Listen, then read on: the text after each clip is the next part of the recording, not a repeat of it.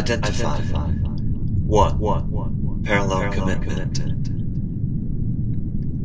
The corridor to Oedipus Complex North presents one seamless moment, elastic, stretched out to infinity, as lofty and light as a seagull's flight.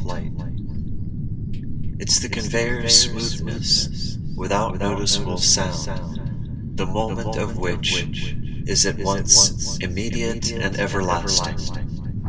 One will tend to stand in a quiet moment of thought, or in the midst of a deeply entangled conversation, as if all involved were actually sitting quietly at Huxley Library, or reclining on a hydro multibed.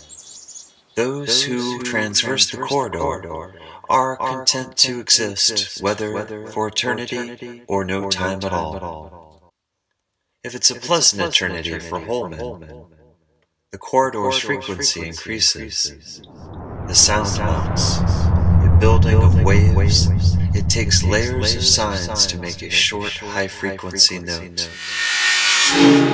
These notes go out to Holman, alone, to narrow the time domain of travel along the corridor toward Oedipus Complex, because Holman's presence is requested.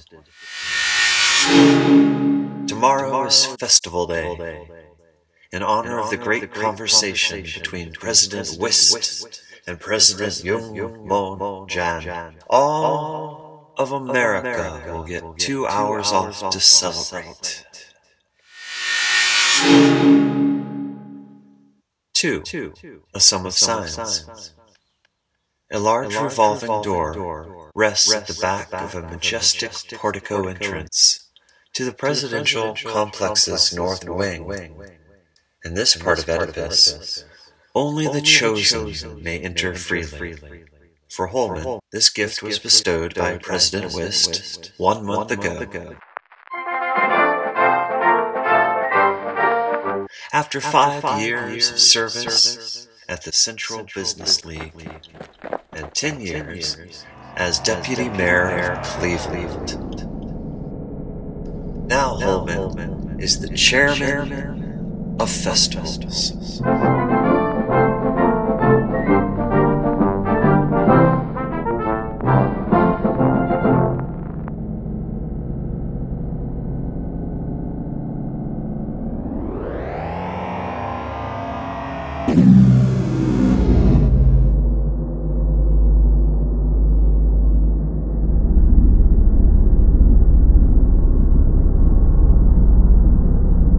Holman.